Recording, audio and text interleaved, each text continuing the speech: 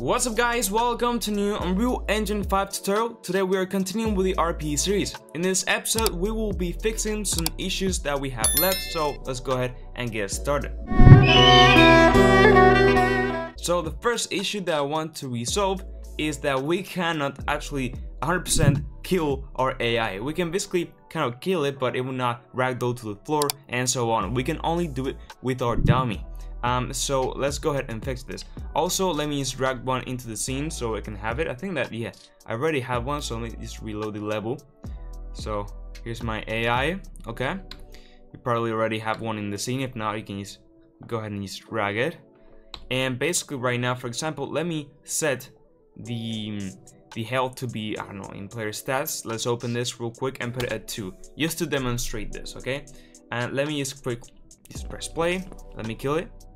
If I manage to hit him, there we go, and you can see he doesn't die. Okay, the health bar goes and disappears and so on, but he doesn't ragdoll or anything like that. So let's open the AI, and the thing is that we already had everything set.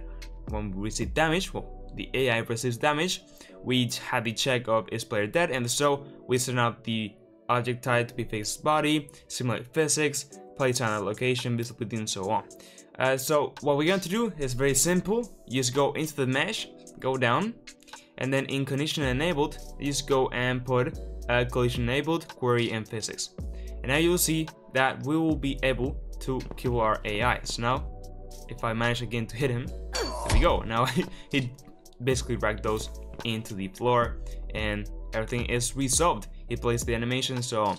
Now I want to do an extra thing, and is just go here, get the character move component, and set the movement mode to be none. So we will just make sure that 100% he will not move. Okay, with that we're great. We fixed that, and so that's great.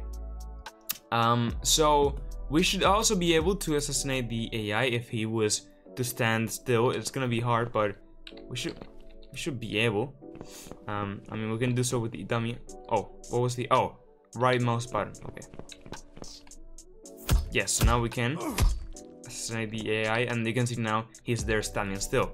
Now let's also just quickly make the basically disable the health bar and disable the movement when we assassinate the AI.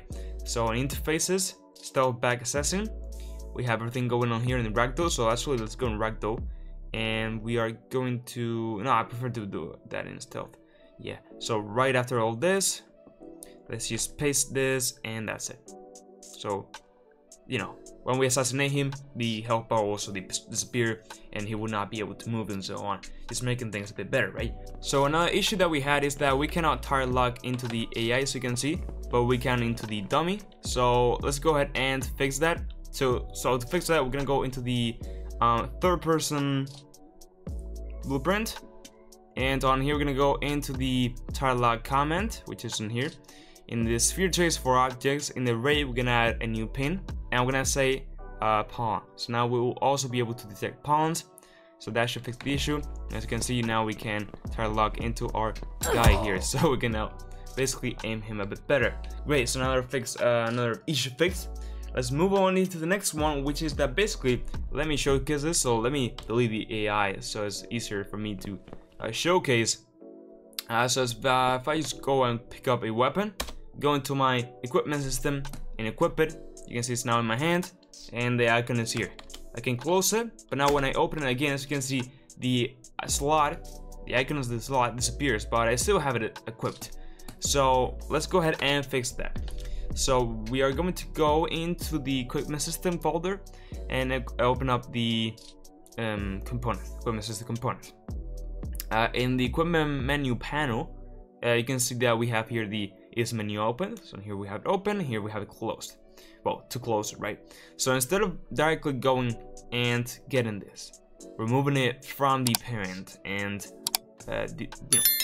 leaving the variable blank, we're gonna do it a bit differently. So let's go ahead and remove these two nodes, and what to do is set the visibility of the widget, and as simple as that, and it will be basically hidden. So you can play around with different types, but hidden will work great for us. Now, another problem with this is that it will still create the widget every time. It only has to be the first time. So it's as simple, just get in this. Maybe, yes, try to just get this. Actually, I like it how it was placed. Let me just place it here real quick. And let's get all this. So basically until for the nose before we create the widget, just move a bit to the left. And on here, I'm just going to get the widget variable. Get it? And right click on it to validate it. So right now, if it's valid, it means that it already has been created. So this should be in if it's not valid. And if it's valid, we should just set the visibility of the widget to be visible.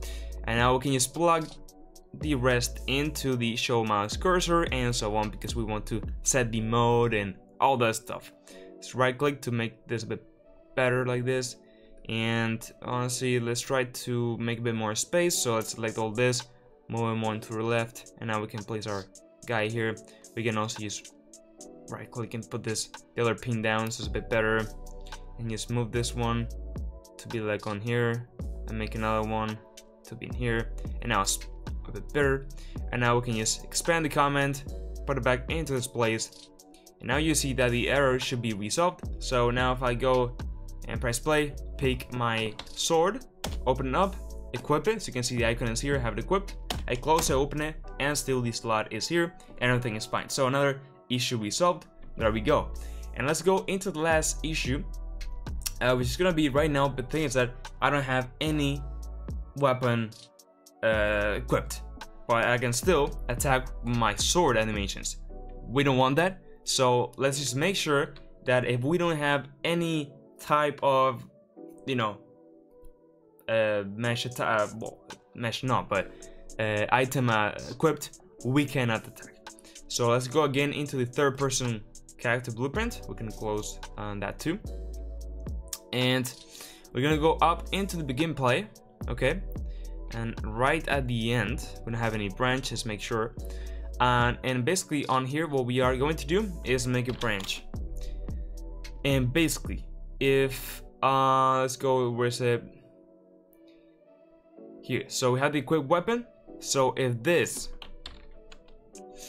is equal to none, so you can see you select asset is empty. We want to set up our attack system variable. So actually we can remove the branch, and we can just get the attack system component and set can attack, and then we can just go here and put it here. So of course it will be the opposite. So if it's not empty, we can attack. So this is just later on for our saving system and so on. But now as you can see, when I press play, I cannot, well, I can't attack. That's a bit weird. Of course, it has to be directly here. So now we cannot attack. Okay, I don't know why I put it in. I thought it was a branch for a second. Okay, so we don't need the not boolean. Just plug it directly. I literally just confused him. I thought I was doing a branch. So now we cannot attack. As you can see, I don't have a weapon, but now I can get my weapon, go ahead and equip it, close it, and now yes, I can attack as normal as always. So that is another issue solved. So there you go. So that's it, guys. If you found the tutorial helpful, I would really share your video and subscribe to the channel. I have lots of Unreal Engine 5 tutorials, so check them out. Remember that the prior files will be available in my Patreon and YouTube members, so check it out. And also join my Discord server, follow me on my socials. And now, yes, with all that said, bye bye.